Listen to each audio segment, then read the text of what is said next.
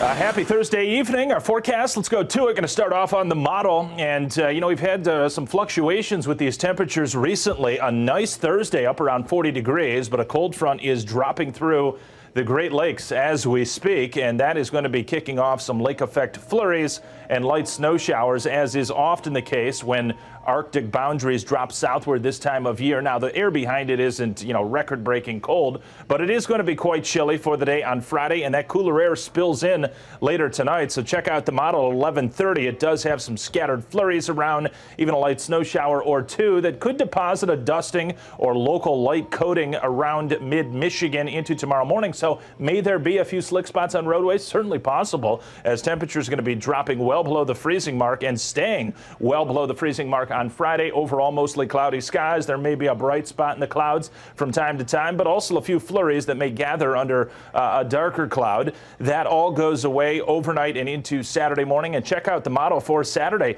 Not too bad. Little sunshine showing up here, as temps will not really rebound too much, but we'll be in the mid to upper 20s on Saturday. There it is at 4 p.m. Couple clouds tending to come back at that point in time. The 7-day forecast, let's review it.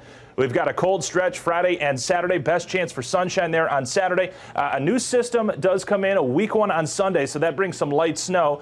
Minor accumulations, perhaps on the order of an inch or so. And then another system has potential to flirt with us early next week on Monday. Some of the solutions a little bit further south of the area. We're going to watch that closely. Could be some snow on Monday, drier thereafter, but cold.